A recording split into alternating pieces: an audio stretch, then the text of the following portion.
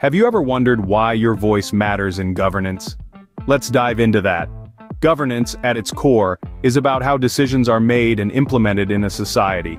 It's not just about politicians or governments, it's about us, the people.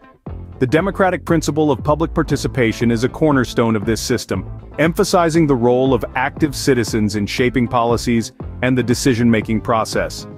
Imagine for a moment the civil rights movement of the mid-20th century. This was a time when everyday people, just like you and I, stood up, raised their voices, and demanded change. They marched, they protested, they made their presence felt.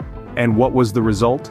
Significant legislative changes that transformed the landscape of civil rights in America.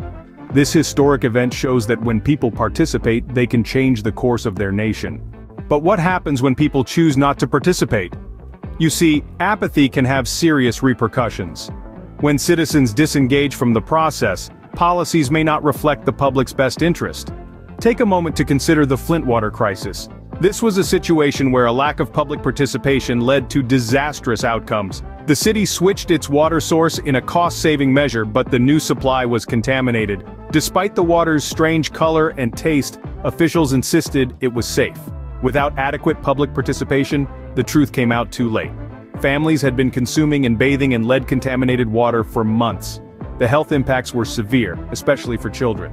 This is just one example of the power of public apathy. When we choose not to participate, we give away our power to influence the decisions that affect us the most. The Flint water crisis is a stark reminder that when people disengage, the results can be devastating. So, how can you make your voice heard? Well, participation in governance isn't a one-size-fits-all process. It's a buffet of choices, with each of us free to select the options that best suit our interests and abilities. Perhaps you're a voter, casting your ballot to influence the direction of your community, state, or nation. Or maybe you prefer attending public meetings, where you can listen, learn, and lend your perspective on issues that matter to you. Don't underestimate the power of the written word. Writing to your representatives can sway opinions and shape policy. And if you're feeling especially ambitious, why not run for office yourself? Take Alexandria Ocasio-Cortez, for instance.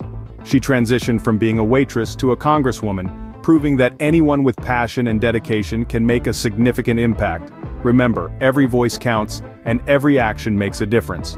So, what will your path to participation be? Now that you know the power of participation, what will you do?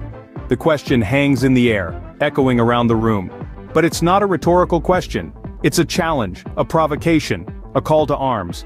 It's time for you to step up, to take an active role in the governance of your community, your city, your nation. Because it's not just about casting a vote every few years, it's about speaking up, making your voice heard, and influencing the decisions that shape our world. Remember, your participation can do more than you imagine. It can shape policies, steer the direction of debates, and create real, tangible impact in your community. You have the ability to influence the trajectory of your society, to mold it into something better, something fairer, something more just. So, don't sit on the sidelines, don't watch the world change without you. Your voice has power, use it, participate in governance, be the change you want to see.